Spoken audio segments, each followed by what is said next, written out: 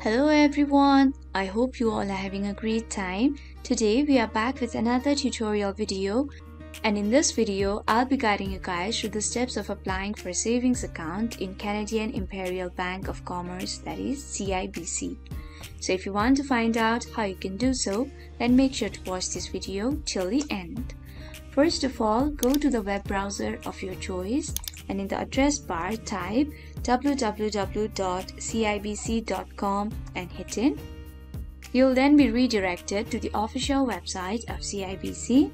Now go to the bank account section and then click on savings. As you scroll down, you'll be able to see the number of savings accounts made available by CIBC.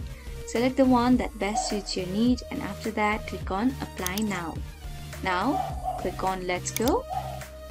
If you have a CIBC online or mobile banking account, then you can click on Get Sign On Now. If you do so, then CIBC will complete some of the application for you. But if you don't have it, click on No Continue Application. Now, you'll be asked for some of your information such as your name, your date of birth, your address, the social insurance number.